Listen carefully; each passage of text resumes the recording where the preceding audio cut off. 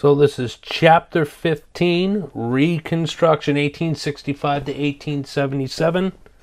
Before we get started, really look at the images I put here, particularly the political cartoons or lithographs or sketches.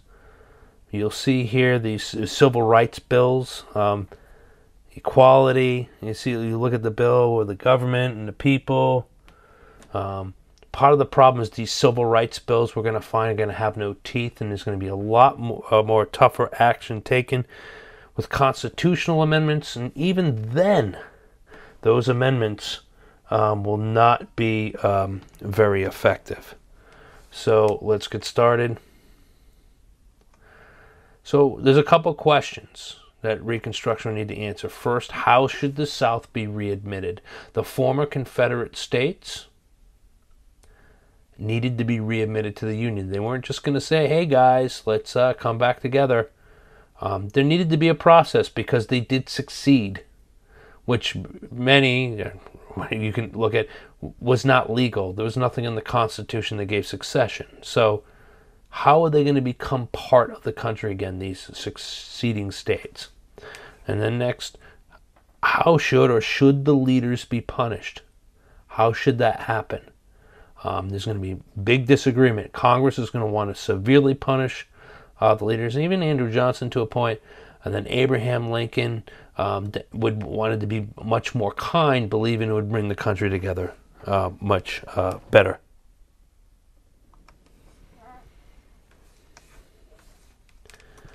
So the presidential approaches from Abraham Lincoln to Andrew Johnson. Abe Lincoln and Andrew Johnson had similar plans. They both wanted to give amnesty or pardon most Confederates, but the Confederate leaders would be a little bit different. They also both agreed, the two presidents, Lincoln and then his successor after his assassination, Andrew Johnson, that states could be readmitted once 10% of the voters who voted in the 1860 election pledged loyalty to the United States, and where that state legislature or the overall state convention would have to vote to ratify and accept the 13th Amendment to the Constitution, which made slavery illegal in the United States, abolished slavery. So, for example, 10% of the voters, say in 1860, 50,000 people voted in Arkansas. So with the 10% rule, or the 10% plan, 5,000 of those folks would have to pledge loyalty to the United States. Then, that state legislature or the convention to be readmitted to the Union would have to also vote to ratify the 13th Amendment to abolish slavery. The Wade-Davis bill was passed by Congress, and it's going to show a whole different deal. They wanted 50% of those folks that voted in 1860 in that state to pledge loyalty. That would mean 25,000 out of the 50,000 that voted. Again, these are fictitious numbers. I just off the top of my head would have to vote. So it's 5 times more. It's much, much more steep. Lincoln's like, wow, that's a lot. And Lincoln pocket vetoed it. And part of his thinking was, did half of the people in those states were they really into that Civil War or not? Were they really, really into that succession? Was it more of the top 10, maybe 15% that really drove the whole thing? And that was part of it. So he just thought the 50% was too much. Now, just remember, what is a pocket veto? Congress passes it, goes out of session. Lincoln doesn't sign it. The whole idea, he just put it in his pocket, forgot about it, wouldn't sign it. Because if it doesn't get signed and Congress leaves within 10 days, if he doesn't sign it, it doesn't become law. Congress stepped in to take control of Reconstruction when first the South passed these black codes, or laws that restricted the rights of free blacks. So Congress will be like, no. Secondly, Georgia will elect former Vice President of the Confederate States of America, Alexander Stephens, to the United States Senate. There's a real problem about, okay, Confederates, that's fine, being readmitted, loyalty oath, but Confederate leaders, especially the Vice President, and Stephens was pretty hardcore. He was much more the firebrand compared to Jefferson Davis. Yeah, Jefferson Davis was the president, but Alexander Stephens was the pit bull. So in Congress, they're like, nope. So we're going to take control of this Reconstruction thing because we're not going to seat Alexander Stephens. No thanks.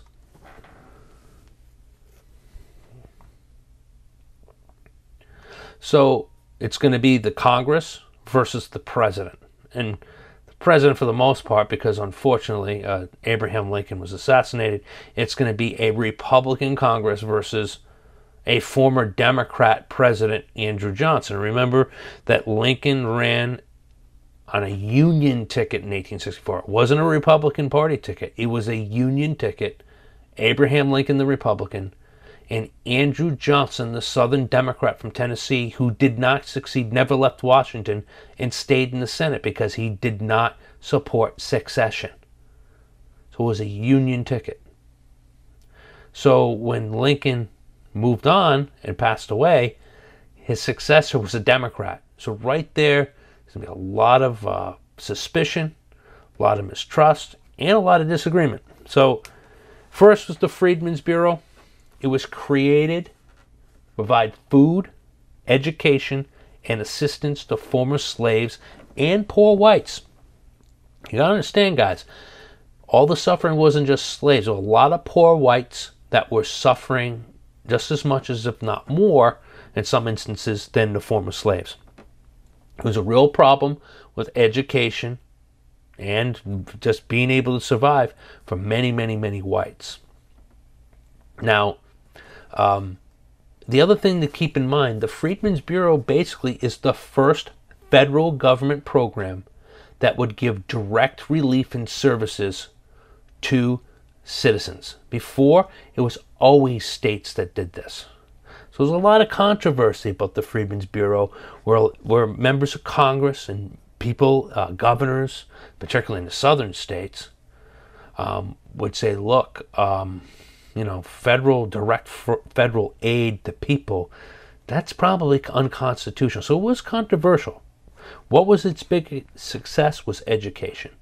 Many of today's great black colleges and black institutes of learning like Tuskegee and other places, these trade schools, post-high school trade schools, were founded during this period of time, and through the assistance and through the spirit and the influence of the Freedmen's Bureau in the South. Also, Congress will pass the Civil Rights Act of 1866. First, the 13th Amendment. Okay, it abolished slavery.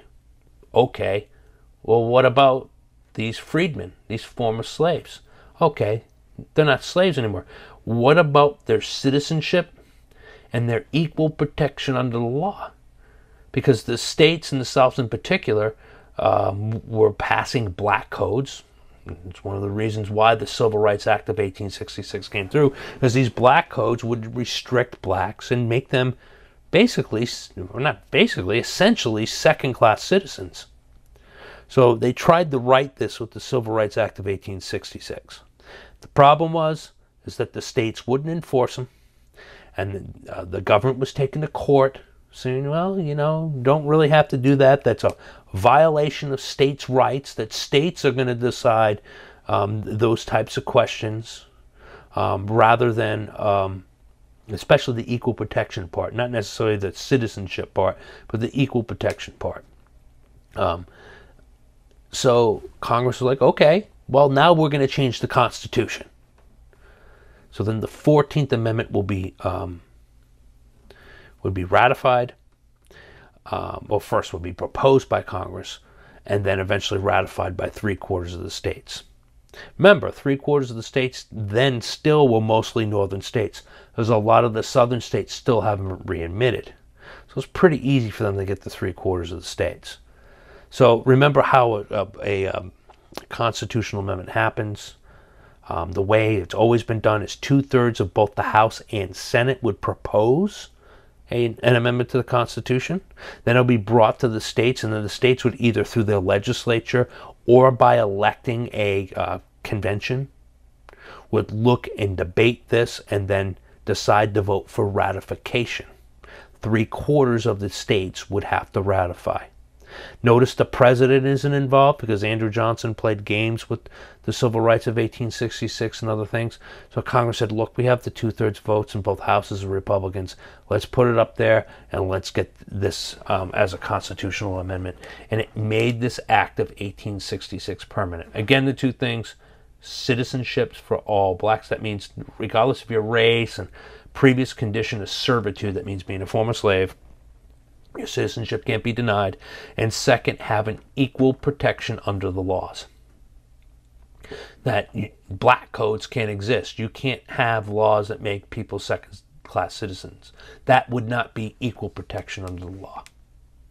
I know I'm going over this quite a bit, but we're going to see this later on with civil rights, and you need to understand the legal basis of the civil rights amendments, the 13th, 14th, and we'll get to later the 15th Amendment. So these radical Republicans, okay, that were growing in numbers in the 1860s after the Civil War, led in the Senate by Thaddeus Stevens of Massachusetts. Excuse me, let me back up. Led by Charles Sumner in the Senate from Massachusetts, and then led by Congressman Thaddeus Stevens of Pennsylvania in the House of Representatives. If any of you ever saw the film of Lincoln, Thaddeus Stevens was a main character in the film, pushing, he was actually over-dramatized, pushing the ratification of the 13th Amendment, where he made himself look more moderate. Good film, good portrayal of Thaddeus Stevens. He's on the left, the bottom left, and the right is Charles Sumner of Massachusetts. So we're going to look at some visuals here that has to do with the Freedmen's Bureau. First, we're going to look at a cartoon. Obviously, look at it's pretty racist, where it says, "Plenty to eat and nothing to do." This whole stereotype that African Americans don't do anything, that whole lazy stereotype, and some really bad stuff. And you look at this image here, the popular idea of the Freedmen's Bureau, plenty to eat and nothing to do. So in other words, you're wasting all this time, giving all this food and all that stuff for African Americans who don't have anything to do. So here's a Freedmen's Bureau school. And again, when we're going through these guys, I'm going to go through them a little bit quick, but you can always pause to look at these photographs more. And also pause if you want to take more notes, more in depth. That's what's great about making these videos. You can go at your pace. Here's another freedmen's school from the outside. Freed from slavery, blacks of all ages filled the schools to seek educations that had been denied to them in bondage. Their education often cost 1/10 of each month's wages. And you look, originally, look here, the teacher is white. Eventually, these teachers that will be trained will be African American. But early on, there would be teachers that would come from the north to get these schools started. The goal is to have black teachers. Here's inside another of a Freedmen's Bureau school. Nice little, not little, big stove in the middle to keep everybody warm. And another Freedmen's Bureau school. Looks like church pews. Well, not really, benches. Interesting. A lot of education back then. Wasn't always a lot of writing. It was a lot of oral reading from the board and repeating things and memorizing things that way. Old school. Real old school. So we'll look at President Andrew Johnson. He remained loyal to the Union during the Civil War. He was a senator from Tennessee and never left the Senate. He rejected secession and stayed in Washington during the Civil War. Lincoln chose him as his vice president to help win the South's Reconstruction and also to help him win the election. because there was a real concern of Southern Democrats, Northern Democrats that were still in the Union, known as not necessarily Copperheads, but their leaders were. He wanted to get as many Democrats as possible. He wanted a Union ticket. He was afraid that General George McClellan, his Democratic opponent, was going to win, and up until probably mid-September of 1864. So instead of being a Republican, it was a Union ticket, and they were able to do well because of that. He supported Lincoln's plan for the most part. He wanted to be a little bit more harsh on the elite planters. He had a real problem from Tennessee. He didn't like the really super rich plantation owners. He had a personal grudge against them.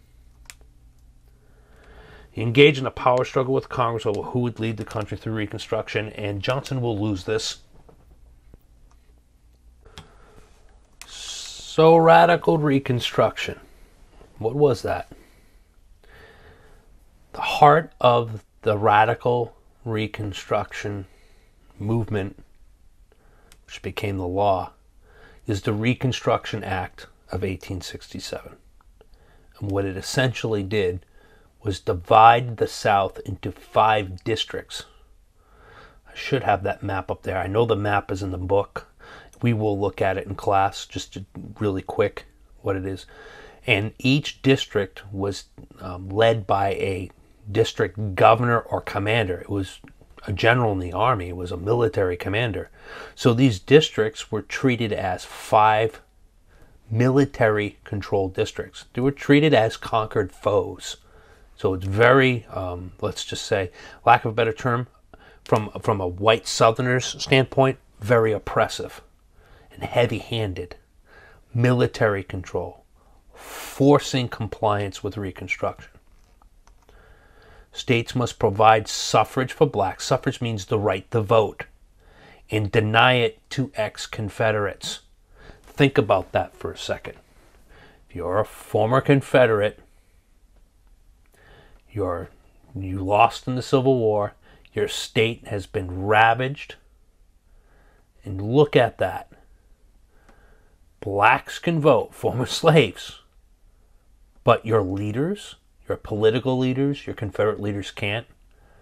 That's harsh. I'm not saying it's wrong, but from the standpoint of a white Southerner, that's very harsh and will cause a lot of white Southerners to be very bitter with troops amongst them and their leaders not being allowed to vote, but former slaves who they believe they're superior to can.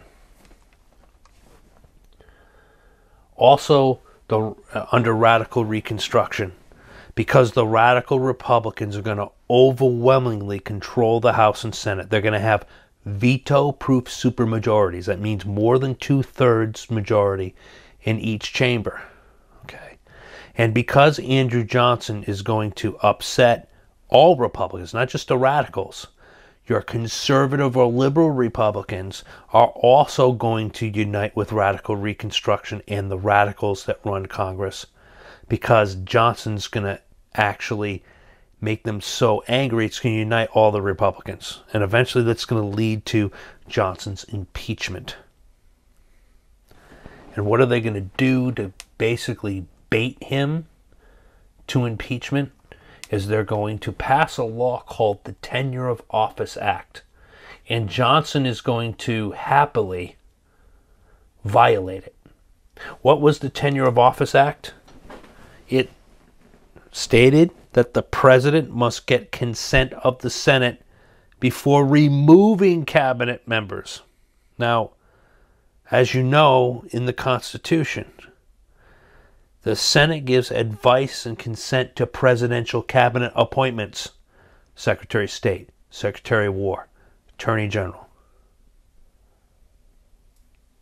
Postmaster General. The Senate must vote in the affirmative, a majority, to consent, agree to that appointment. It says nothing in the Constitution about the president's right to fire and remove folks. The risk is, if the president removes someone and then they nominate someone new, this is where the Congress can say, guess what? You're not going to have a Secretary of State now. There's nothing in the Constitution that says the Senate must advise and consent on firings of presidential, removing of cabinet members or other officers. And you can make the argument, and I would, that the Tenure of Office Act is unconstitutional. The only way you could implement this is to have a constitutional amendment. I would agree with that from a legal standpoint. So Andrew Johnson's like, really? It's because they have all these majorities, they think they're going to do that. So what Johnson does, he fires Secretary of War Edwin Stanton. Fires him. And that brings forth this violation of the Tenure of Office Act. And what they're going to do, the House of Representatives is going to put forth articles of impeachment. What is an impeachment? An indictment or charges put against a president or a judge. So in this case, we're looking at the President of the United States. The impeachment of the president is even different than impeachment of judges. So let's put judges aside right now. The House will vote to indict or vote to put charges against the president. The main charge on this was the Tenure of Office Act. They got him from a couple other things, obstruction of justice, who knows. They added a couple other charges to it. So the House of Representatives votes to impeach. That means charge him. When you're impeached, it does not mean you're guilty yet, does not mean you're removed from office. You've just been put up on charges. So therefore, when you're charged in our system, guys, charges are put against you, the next thing you do is you go to court. You go to a trial. Well, in the United States Constitution, for a political charge, these charges are tried in the United States Senate. So Johnson gets impeached by the House. They send it over to the Senate. Now the Senate now has to conduct a trial of the President of the United States of charges for violating the Tenure of Office Act and other things. So the Chief Justice of the United States is the presiding judge, or presiding judge of a impeachment trial. The senators are the jury. The senators must vote to to convict the president. However, it's not a majority vote, guys. It's a 2/3 vote of the senators present to convict. And the only punishment of conviction in an impeachment of a president is removal from office. That is it. It is a political charge with a political trial and a political punishment. You need to understand that. If someone's impeached, it does not mean they've thrown office. There's been 2 presidents that have been impeached. Andrew Johnson in 1868 and William Jefferson Clinton in 1998. Okay? Neither of them were convicted in the Senate. Andrew Johnson was not removed from office because he was not convicted. However, it was by 1 vote. They were 1 vote shy of conviction. And there's only one reason why it was 1 vote shy. The guy back then that would have become president was the president pro tem. The third in line from the president was the president pro tem. There was no second in line because the vice president was Andrew Johnson. When Abraham Lincoln was assassinated, Johnson became president. There was no mechanism in the Constitution to appoint or get a new vice president. So the vice presidency was vacant. So therefore, I went to the third in line. At that time was the president pro tem. Who is the president pro tem of the Senate? Is the longest serving member of the majority party. I don't remember this guy's name, but he was old and pretty much senile, and some senators thought he was crazy. So what happened is, guys, the Senate didn't think this out. The Republicans didn't fully think this out. If they would have removed Johnson from office, this almost senile, crazy guy, and I'm going to show you a picture in class. I don't have it here. You wouldn't have voted to convict Johnson of the impeachment at all. Okay? But here's the thing. He's impeached by the House, an embarrassment. The first time a president's ever impeached.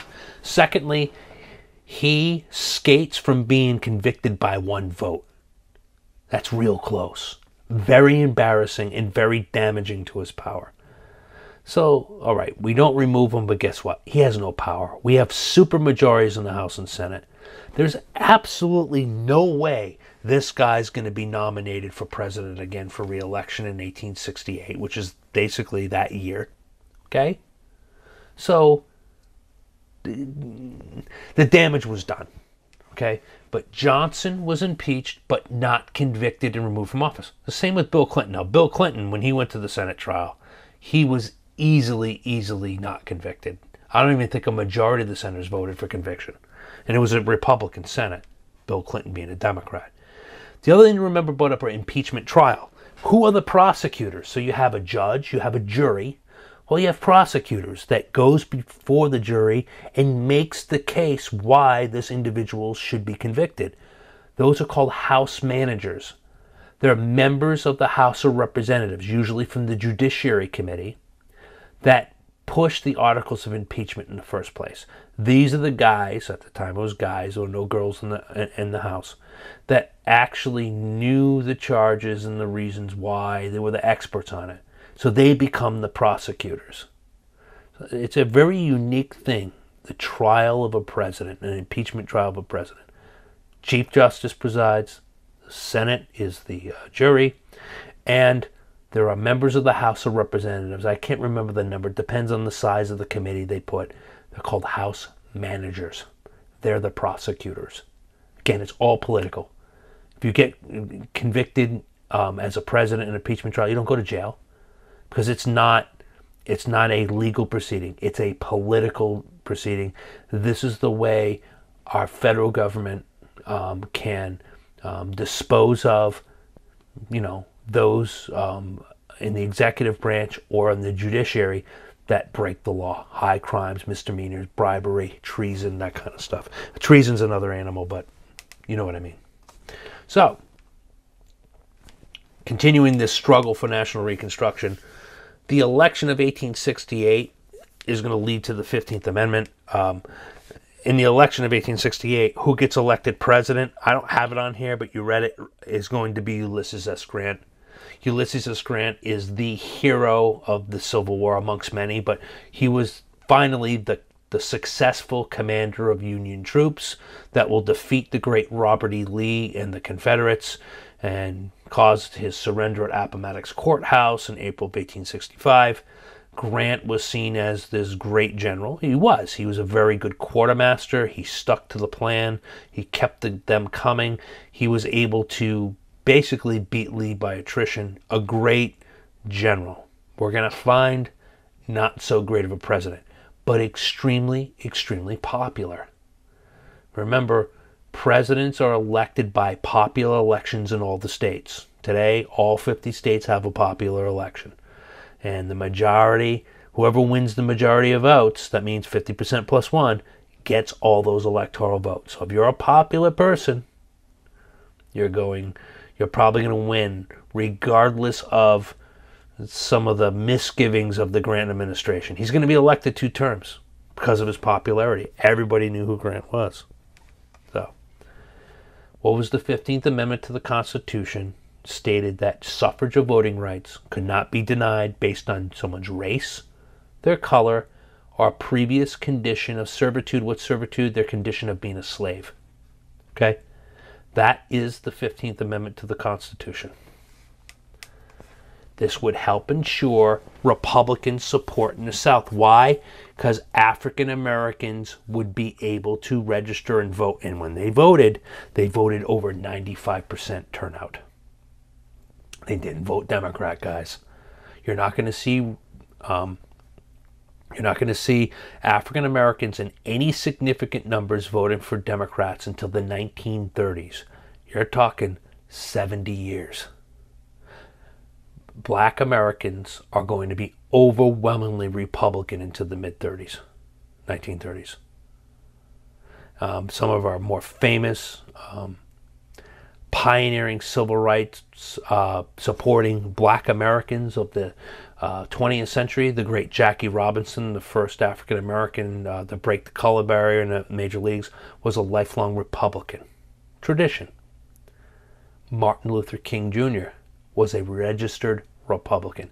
Now, was his views being more towards the Democratic Party in actuality before his assassination? The answer is yes. But just to understand, today, African Americans vote overwhelmingly Democratic. There's starting to be a little bit of shift in that, which I still haven't completely figured out yet. But up until the 1930s, you were African American, you were Republican. You didn't trust those former white Confederate Democrats. And we're going to see why, how Reconstruction and the failure of it plays out in these Redeemer governments. And when they go into place, those white Democrats in those southern states are going to institute Jim Crow laws and discrimination against African Americans. That's going to last for almost 60, 70, about even longer, 80 years. So you can understand that dynamic. And remember this, guys. Parties are a brand name. What a Democrat was in the 1870s and what a Republican was then can be completely different now. Okay? Democrat and Republican are brand names, and their views over the years, because it's a coalition of factions and a coalition of different groups of folks with different interests that, you know, come together under a common theme or a common deal. So you need to understand that party labels are like brand names. You have facial tissue, you have Kleenex and Puffs, you have Democrats and Republicans. Those meanings to those brands can change over time.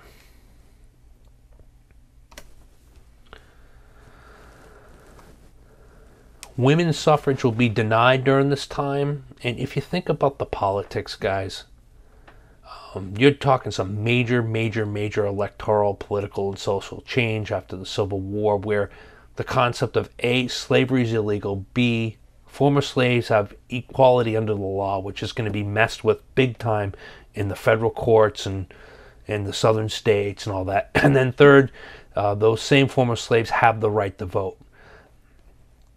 I mean, we all can agree today that those were all the right things to do and should have been for a long time, but put it in context, 1866, 1867, the end of the Civil War, or after the Civil War in Reconstruction, and you're looking at this in the southern state, those folks that used to be the slaves now can vote, but your leaders can't. To try to get that going in Reconstruction, but at the same time also make a monumental cultural change and have women vote at the same time, probably isn't the best strategy. Most men oppose this women's suffrage. They believe there's separate spheres. You know, men, you know, go to work, do the business, and be involved in politics, and they take care of that part of the world. Whereas women take care of, you know, this cult of domesticity. They take care of what goes on at the home and take care of the family. Extremely important. And a lot of men, they weren't like misogynist or anti-women. Many men would consult their wives and their daughters and women that they respected on, you know, positions in politics. Not saying it's right that women didn't have the right to vote. I'm just saying this whole idea of separate spheres. And the whole idea of separate spheres is going to be different too, that, well, giving someone of a different race the right to vote is different than gender, because there are gender roles, and gender roles were, lack of a better term, were traditional and defined. Men went to work, you know, provided for the family, were involved in public discourse, public service in terms of electoral politics and other things. Women more so were involved in the home, and when they got involved in serving people, be more helping others, that whole reform movement before the Civil War. All the different reform movements that went on, abolitionism, that kind of stuff. Okay. The women's rights groups were split. Now, there were two women's rights groups with almost the same names. You had the American Woman Suffrage Association, AWSA.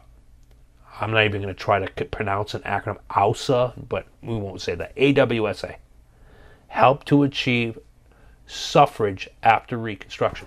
And they wanted to achieve after the country was reconstructed. That means after African American men had the right to vote and had their suffrage, let's deal with Reconstruction and the problem of former slaves first, before we start dealing with the issue of women's suffrage. That was the AWSA's position. Secretary of War Stanton feared that suffrage was not likely near. And Stanton, the reason he was involved in this is that there was questions in terms of the military, and there's a whole bunch of different issues that had to do with women's right to vote, that he ended up becoming a leader of this because he was originally from Pennsylvania. Then you had the National Woman Suffrage Association, another group, the NAWSA. They advocated for basically doing it both at the same time. All right, we have an amendment for African American male suffrage. Well, let's put up an amendment right now for women's suffrage too. And you put your political hat on to try to do two mind-boggling, not meant to be, I'm just trying to come up with words here, very, very, very intense social change on two major levels at once is probably not sustainable for society. What the NAWSA was trying to push, in my opinion, was not politically smart. I thought the AWSA was much more smart. Let's figure out suffrage for African Americans and Reconstruction and help with that. Then we're going to have the know-how and the goodwill to get suffrage for women later on. I think in terms of what's possible, not exactly what my ideals tell me to at times. Sometimes it overcomes me, but you got to be practical in politics, guys. And I don't think the NAWSA was that practical. And guess what? Women's suffrage did not happen at the time of the passage of the 15th Amendment. So the AWSA was on the right track. The other thing during this time is the quest for land. And notice that the title above is the meaning of freedom. Are you really free if you don't own your own home or own your own land? Are you? If you rent from somebody, don't own your own stuff, are you truly free? Land is going to be essential to Reconstruction of the South. Freedom for African Americans. If they can't own land, are they really free? You can have an argument about that. I mean, a lot of people are free people today and they rent apartments. They own assets, they have money, they own cars, okay? I always like to say the foundation of a free society, to me, is private property rights, the right to own property, that you have a right to do it. Without that, we're not free. That's my opinion. That's the way I look at freedom, okay? So land is not only going to be important for that, but land's going to be important in the South because over 90% of the economy is relied upon agriculture. And to grow stuff, you need land. And back then, guys, you needed quite a bit. You didn't have all of the machines that will be coming 30 or 40 years later. Okay, so you needed a lot of land to yield crops that you need to be able to make money and survive. So many former Confederates gained land back with Johnson's amnesty plan. Let's talk about that for a second. I don't know if you remember that during the Civil War, you had this whole 50 acres and a mule that were promised to African Americans. That you're going to get 50 acres of land and a mule so then you can be self-sufficient after you've been liberated, after the South is defeated and the Civil War is over. Well, Johnson kind of didn't let that happen. And that land that was supposed to be promised for 50 acres and a mule actually went back in the hands of the former Confederates and white folks. So those African Americans, all the African Americans were promised with the 50 acres and a mule, didn't get it. Okay? So that was a huge, big, broken promise. It wasn't a law that was passed. It was when William Tecumseh, Sherman, and others went through the South, they promised this. So then African Americans would support this scorched earth kind of thing where the Union troops were ripping through the South to try to defeat the South. Okay? So I'm just giving you a backdrop to this, that the Confederates got this land back because of Johnson's amnesty plan. And what Johnson did, he ignored this whole 50 acres and a mule thing. So it caused a real problem. You have a bunch of former slaves with no land now. They don't have any money. So how are they going to get land without money? That's why this whole 50 acres and a mule and land redistribution thing was trying to be pushed. But it didn't pass Congress. And Johnson was doing everything to undo that. So freed slaves and Northerners had conflicting goals. All right? Most congressmen believed that former slaves would work on these former plantations and not own their own land. Really. Freed slaves had another idea. They wanted to own their own land because, again, a lot of them were promised by the commanders on the ground in the war that whole 50 acres and a mule. You have your own land and you have a mule to help you, till the soil, right? Without land, former slaves were left susceptible to rich landowners. Look, if you don't own anything, guys, and you need a job, who's going to hire you? Richer people. People with money. They own businesses, right? They own land. The other poor guy that doesn't have land isn't really going to be able to help you. Okay? So don't look at rich landowners as a bad thing. However, during Reconstruction, all this land was basically given back to the rich landowners, and there's a huge, huge problem here with these former slaves with nothing. So, what's going to come through with this is going to be wage labor and sharecropping. Many former slaves had to work for their former slave owners since they had no land, and they were paid wages, but they didn't own anything. Okay? Now, don't misunderstand this. Not all the relationships between former slave and former slave owner was contentious or, bad. Actually, there were former slaves that very gladly worked for their former slave owners on the plantations, being paid for wages. So I just don't want you to think that this was always adversarial or something that didn't want to be done. However, for people to be totally free, if you believe this, is land ownership and owning your own businesses and things of that sort. So what came in too was a system called sharecropping. And why did this come to be? Because it was necessary. The landowners had land that needed to be cultivated to grow crops and make money, right? Well, the former slaves needed to do something to be able to feed themselves, their families, put a roof over their head, and earn their keep. So what was the system that was put together at the time? Sharecropping. So what would happen is that a former slave or a poor white would rent land and pay the landlord with the crops that they grow. Not only would they rent land under sharecroppers, a lot of times the sharecropper, the landowner would also give them the tools. They had the tools and stuff for them to be able to plant and, till and harvest. The different types of agreements depending on the situation. If a drought or a poor farming hit, that means if you're a bad farmer or a drought hit, you'd be in trouble as a tenant because you can't pay the rent when it eventually happens. Bye-bye. Now that didn't always happen.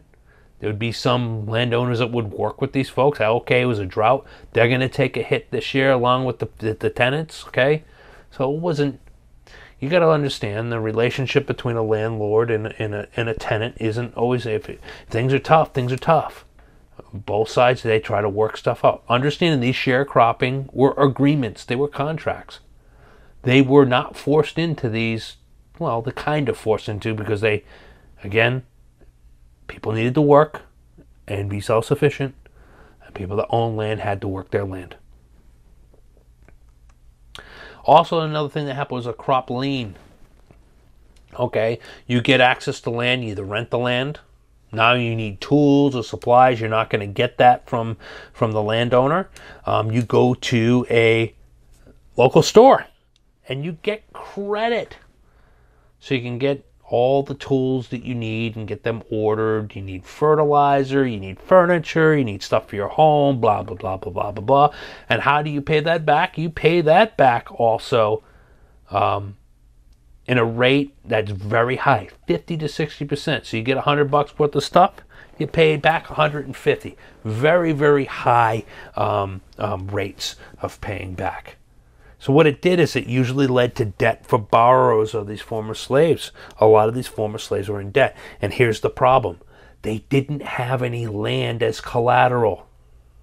Today, guys, if we get in debt, our parents, our grandparents, or ourselves, the credit card this crop lien's kind of like a credit card, gets a little bit too much. What do people do? They remortgage their house and pay it off.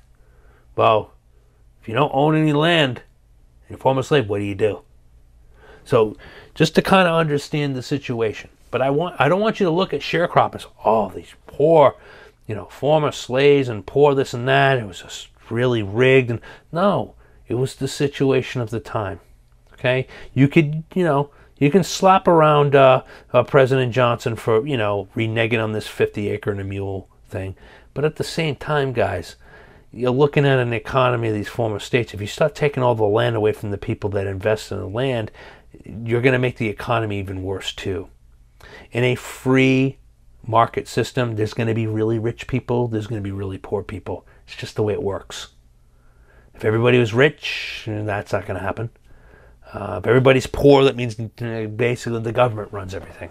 So you got to kind of think about these things. It's very easy to bag on the rich and feel bad for the real poor, but if you look at these arrangements here, they make sense. Also understand, look at a 50%, 60% high rate. The reason the rates were so high, there was a good reason, or a good chance, that a good percentage of that credit would default. That means the borrower would be able to pay back. So they had to have high rates so they don't lose money when they're putting out the credit. Does that make sense? That's what it was based on. Continuing the meaning of freedom, these Republican governments in the South, let's look at the Union League. It was an organization for blacks and white Republicans to share political news and voting procedures for blacks. The Republicans wanted to make sure that newly suffraged black voters understood political news. Of course, the political news would be from a Republican perspective, and wanted to make sure that they voted Republican and knew how to vote. And with these union leagues, you're going to see over 95% African American turnout in the South. They are going to vote. And with that, they're going to elect African Americans as state representatives, state senators, constitutional officers in the states. I don't know about governor, but lieutenant governor and, treasurer and all that kind of stuff. Comptrollers. Not only that, you're going to have some members of Congress that are African American and some African American United States senators because of African Americans voting in these former Confederate states. So some other names, scalawags. Not a very nice word. I think a scalawag is some sort of I don't know if it's a lizard or a bug or whatever it is. Scalawag's it's an insulting name. These were Southerners that favored Reconstruction. Okay? Mostly for economic reasons. They had an economic interest to support Reconstruction. Okay? Some just supported Reconstruction because they thought it was the right thing to do. Some scalawags believed that slavery was always wrong and it needed to be rid of in the South in order to move on. So it wasn't just about people's wallets. It was also about, some of these Southerners thought, hey, they won't say it too loud, but yeah, slavery's wrong. We got to make sure it never comes back. Carpetbaggers were Northerners that moved south during Reconstruction. And why did they move south? For economic gain. Well, there was need for doctors and lawyers and teachers. You got to understand, the South was completely devastated. Their institutions, everything. You didn't have under the plantation system, remember those plantations were all self-sufficient. You didn't have a lot of cities. There was a need for doctors, lawyers, and teachers, okay, because of the devastation in the South.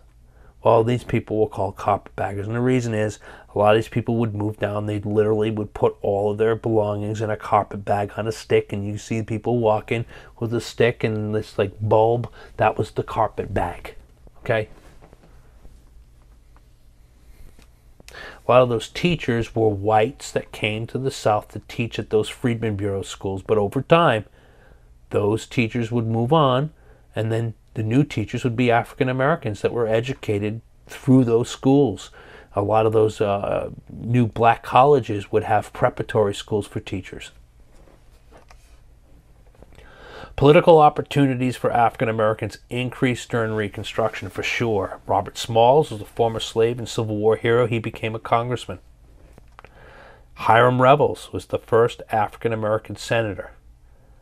He was obviously, back then, senators were appointed by the state legislature. They were not directly elected. That won't happen until 1913. So the legislature in Mississippi was controlled by Republicans and African Americans. So therefore they elected an African American in the United States Senate, and symbolically to Jefferson Davis's former seat. He was in the Senate during secession, and he became the president of the Confederate States of America. So that was highly symbolic. So building black communities, black churches doubled as schools and meeting places. Church during the week is where kids went to school. When we went to meet about political issues and all that stuff, at the church. If you want to go backwards, not backwards, but understand, still to this day, some of the most noted leaders, political leaders in the black community, are or were ministers, clergymen. Martin Luther King was a pastor. The Reverend, it's not just Dr. Martin Luther King, he was a reverend of a church. In the 20th century, Jesse Jackson, he's kind of went by the wayside because of scandal and all that. Again, a reverend and actually a confidant of Martin Luther King when he was young. A lot of, when you go on TV and you look at black leaders, okay, a lot of those leaders on those political shows are pastors. Extremely powerful, in a good way for black communities. The church will become the community center for African American communities. Because guess what? They weren't allowed to go to white schools. Okay? They were pushed out of the political process eventually. So where could they go to worship and speak freely and learn? Neighborhood church. Just think about the practicality of that. And black churches, even to this day, are extremely powerful in the African American community. Civil Rights of 1875 wanted to ensure full and equal access to political accommodations. That would be the right to vote, okay, to be able to work within the governments and make sure that their political rights were protected. The problem is with these civil rights acts, we're going to see that the Supreme Court and the federal courts will reinterpret these acts not to what they're intended, and because of that, the teeth or the power of these laws are going to be diminished significantly. There's a photograph there of some parishioners in front of their church, an African American church. Or black church, excuse me. So Reconstruction is going to be undone. And you can look at this in a couple ways. It's going to wane, to decrease and become weaker, and Reconstruction efforts will wane in the 1870s. But let me say this. The white folks, former Confederates, they're just going to wait it out.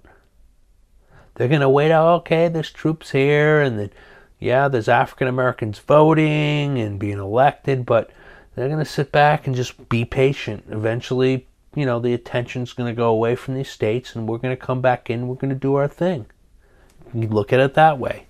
Also, the country's focus on Reconstruction is going to wane because some other really significant events are going to occur that is going to take people's attention away from Reconstruction and worrying about civil rights of former slaves in the South. And first is the Republican supermajorities are going to unravel. And what's really, really, really going to help that is two things. First is the Panic of 1873. When you see the word panic, it's not like everybody panics for a couple days because the economy's back and everything comes back to normal. A panic is a depression. That means that the economy and its fundamentals and its system is in a panic. That means it's not operating well. It's operating in a way. What happens is that things go bad, and then the stock market and then the money supply, everything starts to go out of whack. That's a panic. It hurt the country severely. It's one of the most deepest depressions in the history of the country. And the Republican goals in the South, okay, are going to go with it. The Republicans are not going to focus on what the South needs because, A, it costs money. When you have a panic, you have less revenue to the government to be able to pay for things. Plus, you're focusing on the economy. Okay? So during a panic, what caused this panic was the overbuilding of the railroads, for the most part. A lot of these railroads are starting to grow too fast, too soon, and a lot of them collapsed, and that started the whole thing. Also, the stories of corruption hurt the Republican Party really, really bad. Now, just so you know, Grant will be reelected in 1872 because of his popularity. Okay? But the Republican Party is going to start to split. You're going to have the disillusioned liberals. Now, when you hear the word liberal, you might be thinking liberal in a 2018 context. Liberal meaning progressive. That means a liberal that, usually supports larger government and, more regulation in the economy and more taxes, the rich kind of stuff. Well, classic liberalism of the 19th century is the exact opposite.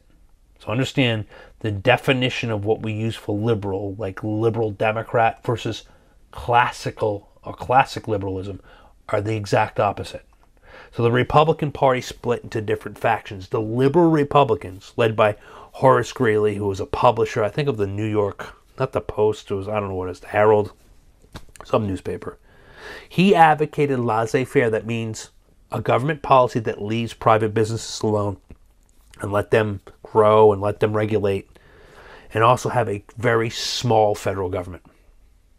Now, the radical Republicans were kind of the opposite. They wanted to put money into internal improvements, and they wanted to have federal programs to help the freedmen, okay? That's larger government. Remember, the Republican Party came together in 1854. Most of the new Republicans were former Whigs. Remember the American system under Henry Clay? Invest a lot of money in your ports and roads and canals. Okay? That was part of the Republican platform, the establishment Republicans at the time. That government expenditures from the federal government is a good thing, and also engage business. Don't be laissez-faire. I know I'm going over this a lot, but the next couple chapters is going to become really defined. The Republicans are going to split, and so are the Democrats. Okay? Another scandal, the Credit Mobiler scandal, where the Union Pacific Railroad Company created fake or bogus contracts to make money. And who got a lot of that money? Members of Congress, or people that were connected that gave a lot of money to members of Congress in their campaigns. And understand, back in the 1870s, guys, there were virtually no campaign finance laws. That means if you raised 50 grand for your election, you only spent 10, you can use that 40 grand for whatever you wanted. Today, you can't do that. You raise money, there's only certain expenditures allowed, you have to report everything. That wasn't the case back then, guys. It was pretty much a free-for-all. Okay? So it was very much easier to corrupt government, but they still get corrupted today. They just find new ways around the laws. Members of Congress and Grant's vice president accepted bribes from this Credit Mobiler company, this scandal, these fake contracts. Remember, Congress knew about it. They knew they were fake. Well, shut them up. Give them bribes. Here, take this cash in the bag. Shut up. Okay? Then there was the whiskey ring, where government officials were creating false tax reports. Why? So then they could be able to get away with all kinds of corrupt things. If the tax reports were false, there's ways that you can move money around. And notably, Secretary of War William Belknap accepted bribes in this whole whiskey ring. So yeah, not good. And I'll say this. When any political party has overwhelming majorities, their power is not held in check. And what happens, guys, historically, is corruption and scandals like this. Look at the state governments of like Rhode Island, where former speakers and majority leaders are in prison for taking bribes and money. Okay? Look at Massachusetts. The last 3 Massachusetts speakers of the House have gone to jail or been indicted, okay, for wrongdoing. Both states are heavily one-party states. I won't get into the politics, Republican versus Democrat. As you know, Massachusetts and Rhode Island are heavily Democratic states. I'm not saying it has anything to do with the party per se. Some of you may think it does or it doesn't. But when you have one party with super majorities, like the Congress in the 1870s, and then, you know, the Grant administration, because he's Grant, nobody's going to... It's a mess, okay? So there's going to be a counter-revolution in the South of these redeemer governments. They want to redeem, bring back what was there. They want to redeem these bad decisions and bad things brought in by these Republican military governments. Local and state governments that ousted Republican governments, those are the redeemers. Get rid of those Republicans. Let's redeem our state. Get rid of this infection of Republicans. And even to add worse to it, many of these Republican voters are former slaves and blacks. Oof.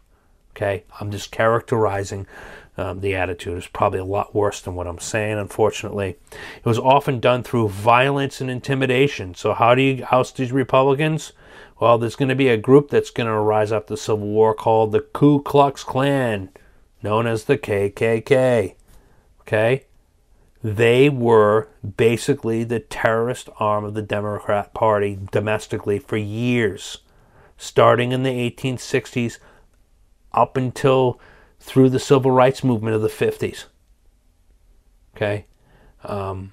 Historically, the KKK were former Confederates that became part of this group to scare people and even at some points intimidate and harm and or kill people in order to oust these Republican governments and redeem these state governments.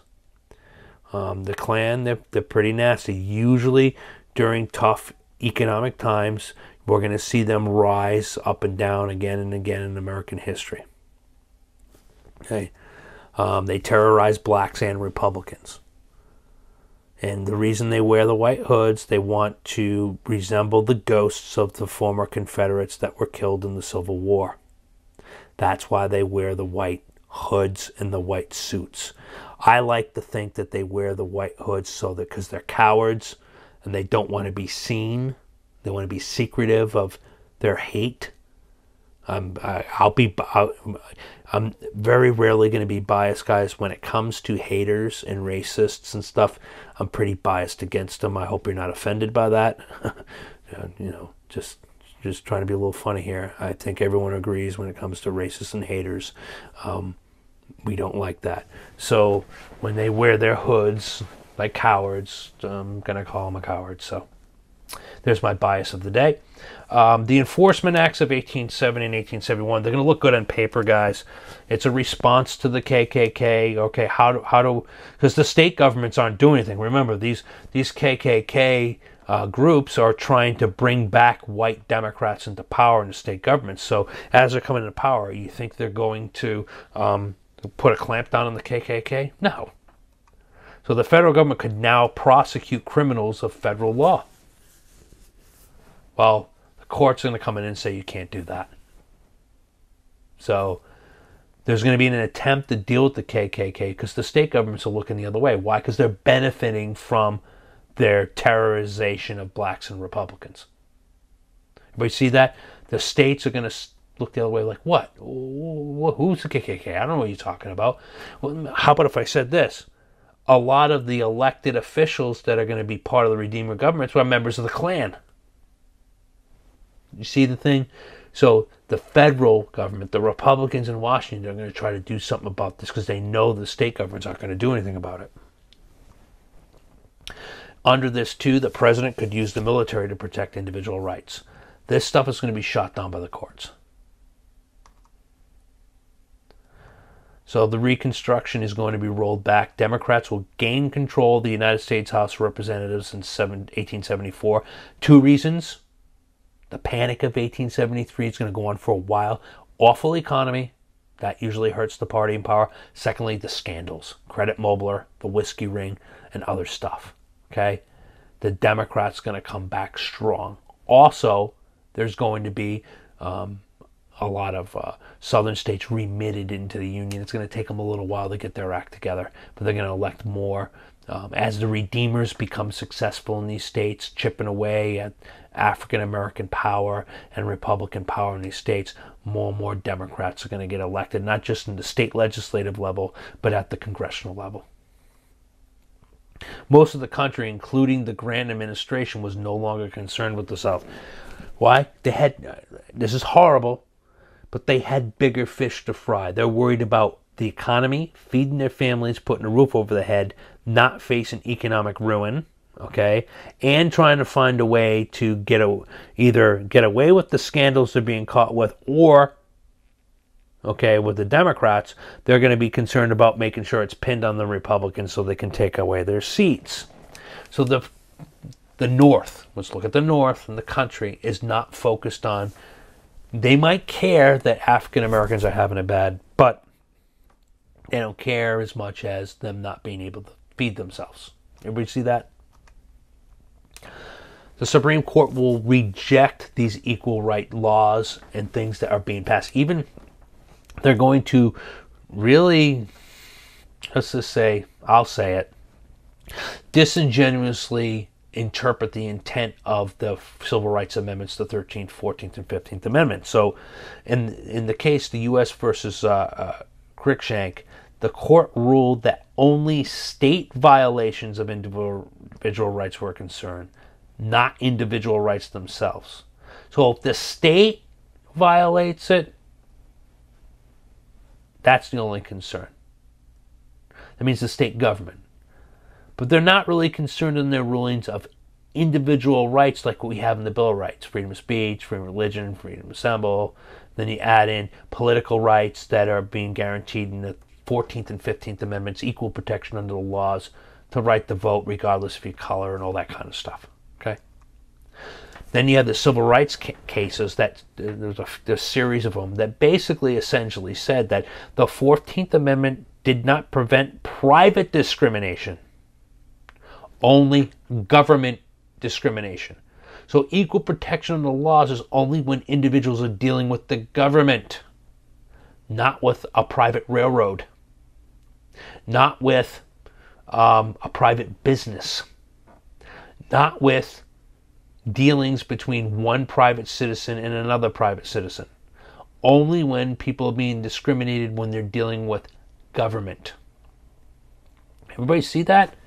Well, most of the discrimination in the society, guys, does that have to do with the government, or does it have to do with day-to-day with people, companies, and at the local level? This has nothing to do with government. Everybody see this? So they're kind of reinterpreting these laws to kind of skate around it. And because out of the 9 members of the Supreme Court, I believe 5 or 6 of them had sympathies to the South, or was outright Southerners. I'm not saying that being a Southerner was bad, but I'm just letting you know that the court became kind of politicized here in not supporting the Reconstruction efforts, and they were more on the Southern persuasion on how to look at these civil rights amendments and laws. So the political crisis of 1877, okay, in 1876 is going to be a presidential election.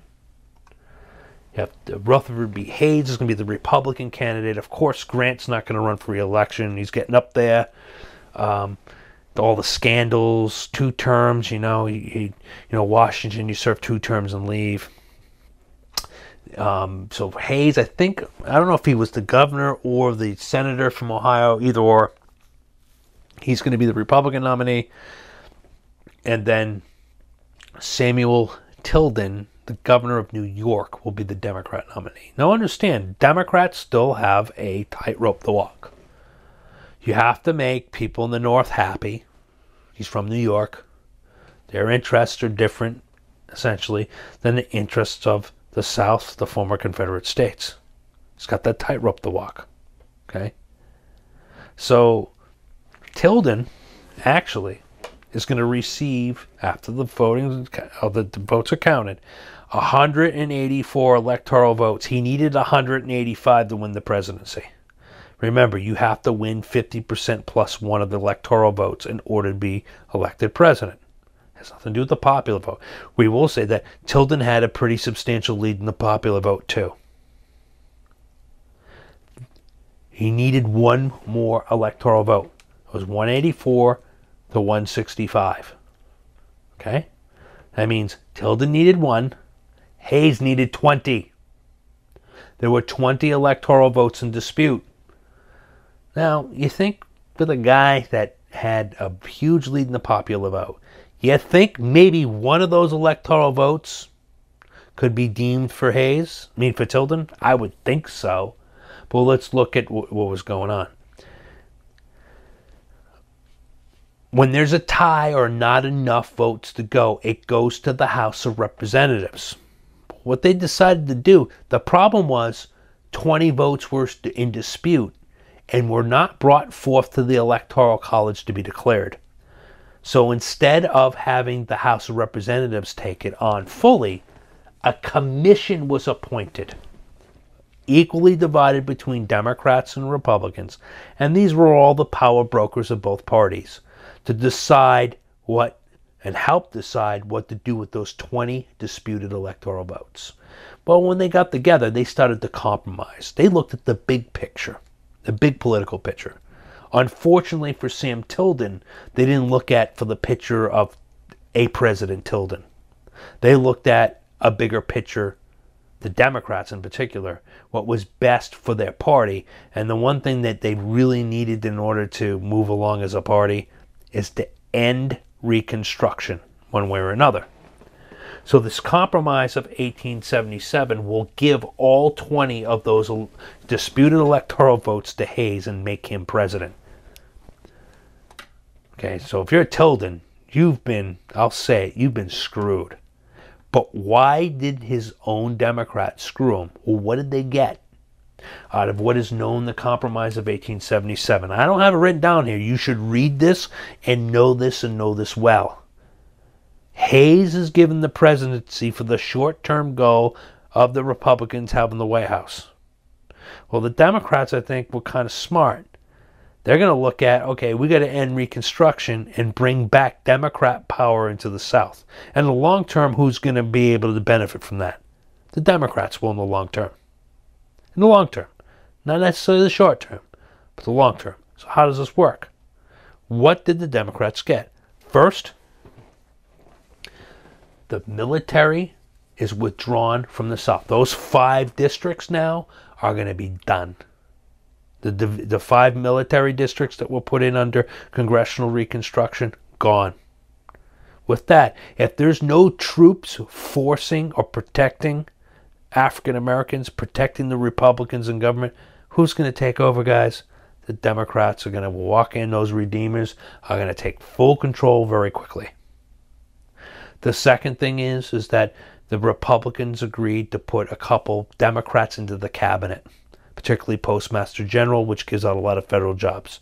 Third, the Republicans agreed that they're going to do some internal improvements in the South, some canals, ports, railroads, work, that kind of stuff, to help rebuild the economy. And what do the Republicans get? They keep the White House. They've had the White House. They're going to keep the White House. The last Republican, I believe, well, Democrat, you can't really count Johnson, was James Buchanan before Abraham Lincoln. So that's going to give them, again, a 20-year hold in the White House, but not necessarily. It's going to give them another 4 years, too, when Garfield gets elected in 1800. And then finally, Grover Cleveland, a Democrat, will take it in 1884. So, there is the importance of the Compromise of 1877. It ends Reconstruction.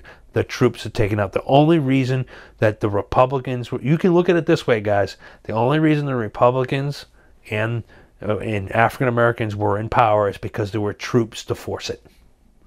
The white former Confederates resisted this, and as soon as those troops went in, they stepped in and took everything back and took the power back of the state and local governments. Okay? So, I know I'm going over it quite a bit. You need to understand how profound this compromise of 1877 was. Tilden should have won that. You're trying to tell me there wasn't one vote. But again, the Democrats were smart. They're playing long game. They're playing long ball. They're playing long term. Republicans weren't. And if you actually look at the parties today, you can really look at it. Over the last 30 years, Republicans have always played the short term. Democrats play the long game. We'll talk more about this as we look at the 20th century and the 21st century, because that's where we're going. Okay? That sketch right there, that is in a frame on my wall in my classroom. You can go and look at it. That's Sam Tilden with two faces. Why? Remember I talked about that impossible job trying to keep Southern Democrats and Northern Democrats together would make them two-faced. Okay? It was a criticism of him. The guy on the bottom, I think that's his running mate. I forgot his name. His last name I think was Hendricks. It was Tilden Hendricks. They make him as a little baby. There's an inflation balloon there. There's all kinds of problems there. But, I mean, just from a standpoint politically, you got to feel bad for Sam Tilden. He really got shafted in the 1876 election with that compromise. Talk about someone that should have been president, Sam Tilden. And there's the map. Red is Republican, blue is Democrat. Understand, New England is going to be a Republican state from 1860 all the way to probably the 1930s. Will start to switch the other way. Long time. Lasting legacies. Although blacks still faced unbelievably harsh conditions, life was mostly better than the antebellum era, the era before the Civil War. The right to marry, be educated, and travel all came to be for former slaves. Before they couldn't marry, they didn't want them to be able to read and write. You can't travel because you're a slave. You only travel when they let you. Although the 13th, 14th, and 15th Amendments were restricted in the short term, they would later be used to uphold civil rights. You can almost look at those three amendments as a seed that will blossom later. Unfortunately, for African Americans that lived during that time, 80 years later. So some of them never really saw the real freedoms that were planted in those, that were seeded in those amendments. And the civil rights would be in the 1950s and 60s, the civil rights movement, and which really gets started with the case, the ruling of Brown versus Board of Education in Topeka, Kansas. We'll spend a lot of time on that this year. So a quick review, presidential versus congressional Reconstruction. You need to know the differences. Presidential, the two presidents, Lincoln, Johnson. Congressional Reconstruction, it's going to evolve from Republicans to control of radical Republicans, and eventually there's going to be a split with the Republicans that's going to eventually mean that the Democrats will take over in 1874, and eventually an election of 1876 leads to the compromise 1877. You need to know that kind of stuff.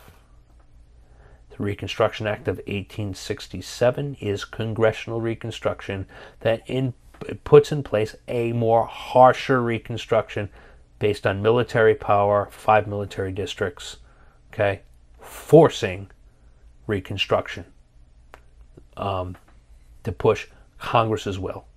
It ends up being a failure.